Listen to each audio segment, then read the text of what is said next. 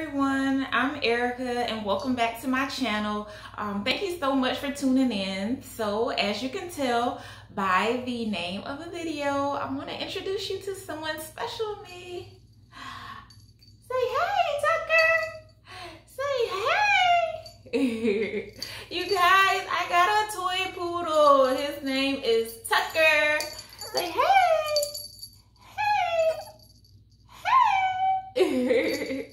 You guys, I'm so happy. So if you guys were able to catch my last video, you saw that I did a puppy haul by Faith, and I now have a puppy. Praise God. Woo-hoo.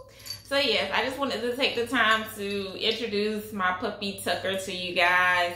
I know a lot of people commented on the last video and also reached out to me on social media just to kind of encourage me in my search, because yeah, it took a very long time, but I'm really thankful and glad that I waited and that I didn't settle for anything, and I just waited for this little awesome, little cute, little handsome little guy. So again, his name is Tucker, his middle name is Ivin, and his last name is Williams. So Tucker, I don't know if you guys are familiar with it's like an old sitcom called Baby Daddy, but Tahj Mowry, his character that he played on that TV show was called Tucker. And so I really like that name, and I was like, you know what, I'm gonna name my dog that one day. And then for his middle name, Ivin, my father passed away when I was 11 years old, and my dad's name was Irvin, and I wanted a way to honor my dad, so I just dropped the R in Irvin, and you have Ivin. And so I actually looked up the meaning of Ivin, and Ivin means God's gracious gift. So I mean, that's fitting. It's very fitting. So it's like a win all the way around. But yep, again, here is Tucker. And yeah, I just wanted to you know, in addition to introducing you guys to him, I have had him. He's 8 weeks old, but I got him when he was a little over 7 weeks.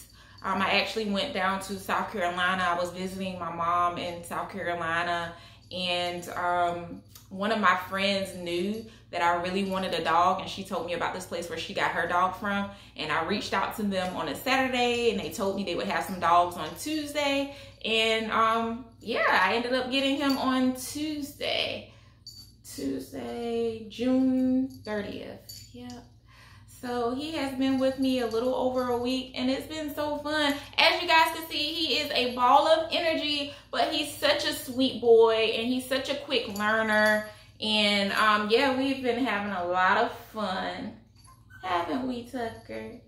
Yeah, we've been having a lot of fun. So yeah, I wanted to take the time to kind of answer some questions. I know, like, since I got him, we've been to the vet, we've been to the grocery store, we've been to the pet store, just walking around my neighborhood, and so he's met a lot of people, and so he's received a lot of questions, and I don't know, I just wanted to kind of answer those questions during this video. And the first question that we get a lot is that a toy? Because I carry Tucker around. I have this little purse that I carry him around in when I go in stores and things. And usually when he's in the purse, he's very chill. So a lot of people think it's a toy. And so I say, like, close. He's a toy poodle. But they're like, oh my gosh, I didn't realize that he was real. I'm like, yeah, he's very much real. So he's a toy poodle. He's chocolate in color. He has some really pretty hazel eyes. I don't know if he'll look at the camera and you can tell, yeah, he's so pretty. And then the other question that I get, he's probably gonna want to get down in a little bit. He's wanting to play around and everything. But another question is, does he shed? So toy poodles are hypoallergenic. So that means they don't shed, or if they do, it's just very little hair loss. But I haven't seen any shedding with Tucker. So no. Let's see. Where does he sleep? So on the very first night that I got Tucker, I actually put him in his dog bed, and I put the dog bed in the bed with me. So he slept in the bed with me. That, y'all, I am used to sleeping by myself and in the bed by myself. And so that first night that I had Tucker, like, I really couldn't get any sleep because I kept waking up and trying to check on Tucker, make sure he was okay, make sure like he hadn't jumped out of his bed, make sure I hadn't rolled over on him or anything like that. So I was like, okay, well, I need to go get a crate. Because I really, before I got him, I'd been researching about doing crate training. But because I was in South Carolina with him, I wanted to start crate training once he was in my home in Virginia. And so, I mean, that second night, I was just like, okay, you know what? We're just going to have to start it here and then continue it when we get back home. So we started it and everything. I'm going to put them down. So we started that crate training on that second night. I got the crate. When I put him in the crate, he whined a lot.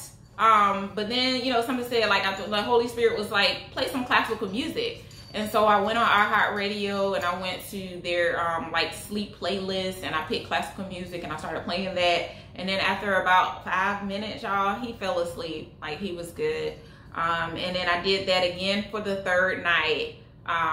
Put him in the crate. He whined a little, played some classical music, and he went to sleep. So those were the only 2 nights that I actually had to play crate, classical music. After that, he would freely go into his crate. He'd go to sleep. He'd play whatever. Like, he didn't need any like coaxing or any type of classical music or anything like that. He was fine. So yes, now he sleeps in his crate without any issues. Another question that I get is, does he sleep through the night? You guys, Tucker sleeps through the night. The only time Tucker wakes up is when he has to go to potty. Either I will wake up and wake him up so that he can go to the potty, or he will let me know when he has to go to potty. So he'll whine and let me know, like, hey, I want to get out. I need to use the bathroom. So I'm like, okay, we'll do that. And that's about it. Other than that, he goes to sleep in the crate through the night. So we're good on that. And then what tips can you share for new pet owners? So one of the things that I would like to share with you guys, again, I mentioned earlier about the classical music while you're doing crate training. That may be helpful for you and your pup if you have a new pup and you kind of can tell that, like, they're not really adjusting well to the crate, they're whining. You know, try playing some classical music to see if that helps.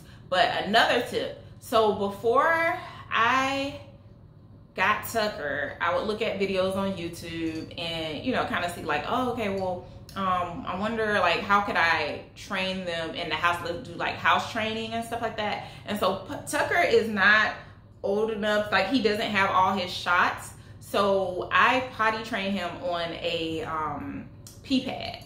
And so I have the pee pads in different locations throughout the house.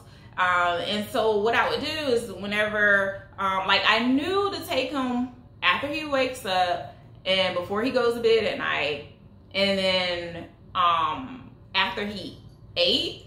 But I didn't realize that sometimes, like, after he'd be playing for maybe like 10 to 15 minutes, he would have a little accident. And I'm like, oh wow, so I need to, you know, start letting him like play a little bit, but then picking him up and going and taking him to potty after he's played for a little while. And so that was something that I had to learn for myself. So it wasn't anything that he could help, but that was something that I had to do. So those were the only accidents that we would have with him. Other than that, like, I've been with him, watching him a lot, so we didn't have many accidents. But yes, with the pee pad training, so one thing I found was I would pick Tucker up and place him on the pee pad, and then he'd walk away from the pee pad, and y'all, when I say not even a foot away from the pad, he would pee. I was like, Tucker, really? Like, really, you gonna pee? Like, I just put you on the pad. What are you doing? And so I realized he needed more of like a confined space. So what I did, I started putting the pee pads in the bathtub, and then whenever he would have to go, you know, use the potty, I would pick him up and then put him on the pee pee pad that's in the bathtub, and we would just, he would go right away on the pee pad. And so, yeah, that's what I started doing. And I noticed like maybe 3 or 4 days ago that Tucker actually used the pee pad on his own. I was in the kitchen fixing his lunch, and he walked over to the pee pad. It was in the middle of the floor. He walked over to the pee pad and peed, and I was like, yay, Tucker, good job. Good job, boy. I'm so proud of you. And he was so excited, and I was so excited. So he's learning. He's definitely learning that, you know, he can go to the pee pad on the middle of the floor and pee on it and everything like that. So he's learning slowly but surely. And so that was another tip that I have for you guys. Let me see what else I have.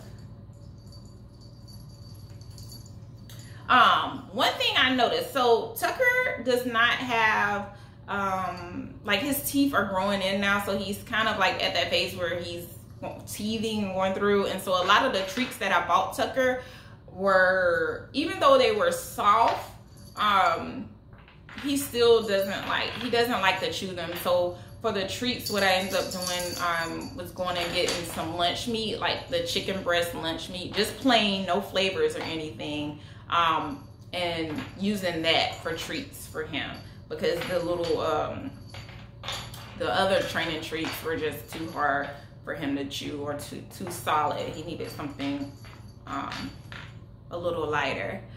So yeah, that's another tip. I heard that the lunch meat chicken breast is good. If you have blueberries, or even, I believe someone even said raw carrots. I haven't tried that, but I do know that he likes the lunch meat chicken breast. So I do use that. And yeah, that's pretty much it. So just want to say, come on, Tucker, let's say bye.